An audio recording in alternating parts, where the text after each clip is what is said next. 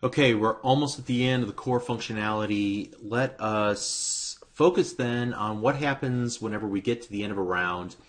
We present the user with the play again button. What happens when they click it? We'll want to clean out essentially and restock everything.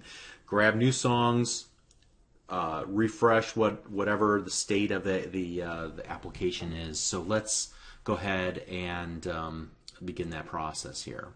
So the first thing I know that I want to do is we're going to hit, let's see, the play again button click event. So what I want to do here is we kind of set ourselves up for preparing a new game by creating a helper method that would do this. So we're going to add the await keyword in front of prepare new game, and then I'm going to make this an async method.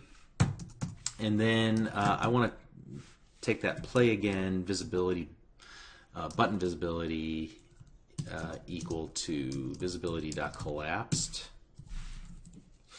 So now it all really comes down to whatever we do in the prepare new game. We've already cleared out the songs. We've already picked new random songs. We've already populated the song list. I think we're good to go there, right? Yeah, good. Okay, so now the only thing I think we need to do is to start the cooldown process. So start cooldown.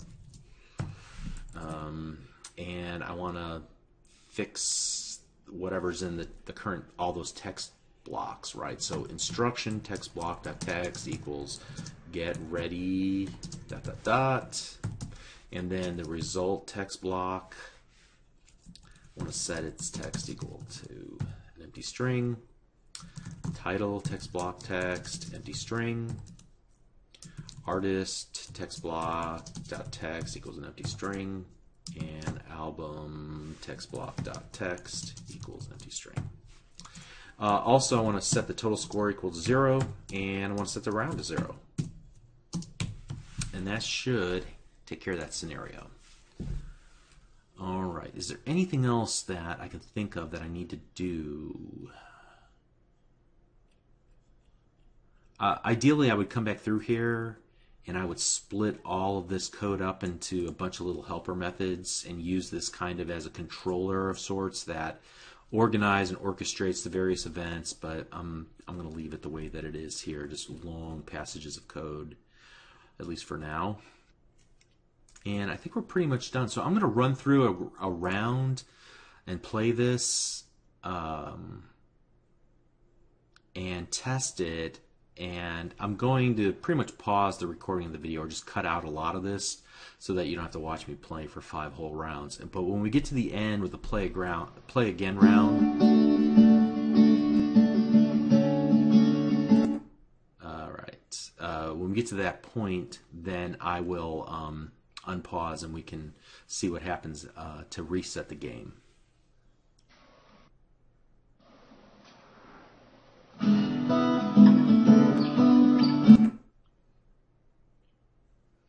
All right, so I hit the end. I actually got 3 out of 5 right, with a total score of 80.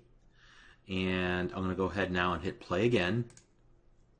And it reset everything. Let's just watch it play to make sure that everything got zeroed out.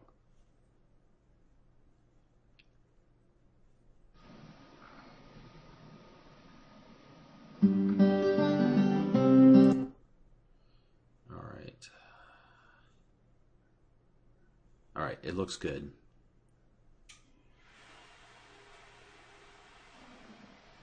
All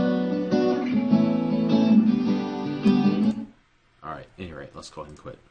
Okay, so I feel good about that. The next step for us now is to add in some new functionality where we can actually try to monetize this game. So we'll start that in the next lesson. Thanks.